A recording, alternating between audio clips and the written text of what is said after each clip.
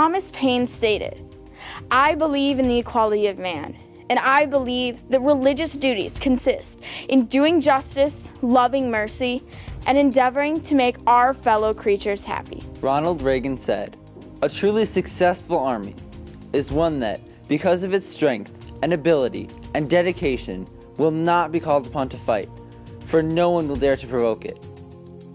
Freedom, independence, assurance. Patrick Henry eloquently stated, "Liberty, the greatest of all earthly blessings. Give us that precious jewel, and you may take everything else.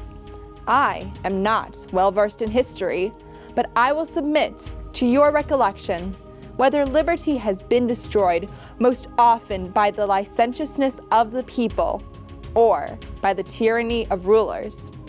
I imagine, sir, you will find the balance on the side of tyranny." We the people are the rightful masters of both Congress and the courts, not to overthrow the Constitution, but to overthrow men who pervert the Constitution. Abraham Lincoln. John Adams stated, "Posterity, you will never know how much it cost my generation to preserve your freedom.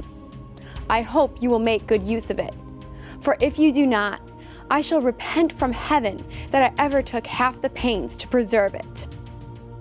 Thomas Jefferson said that our desire is to pursue ourselves the path of peace as the only one leading surely to prosperity. And our wish is to preserve the morals of our citizens from being vitiated by courses of lawless plunder. Thomas Jefferson said, "Resistance to tyrants is obedience to God." The administration of justice is the firmest pillar of government. Observe good faith and justice towards all nations. Cultivate peace and harmony with all. George Washington.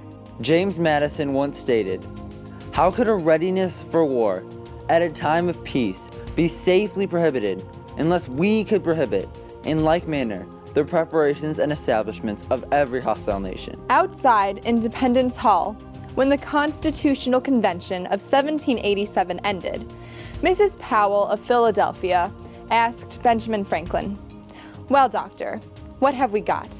A republic or a monarchy?" With no hesitation whatsoever, Franklin responded, "A republic, if you can keep it."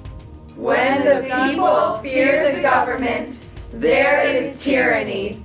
When the government fears the people, there is liberty.